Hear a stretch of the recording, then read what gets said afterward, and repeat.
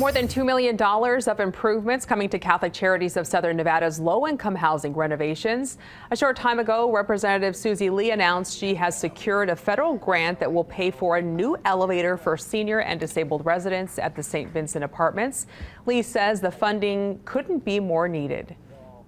I don't need to tell any of you about the housing crisis that we're experiencing in Nevada with 84,000 shortage of 84,000 affordable rental units. The grant will also fund significant upgrades to the Hands of Hope Community Food Pantry. CCSN provides support to more than 4,500 people every day in the form of food, shelter, and social services.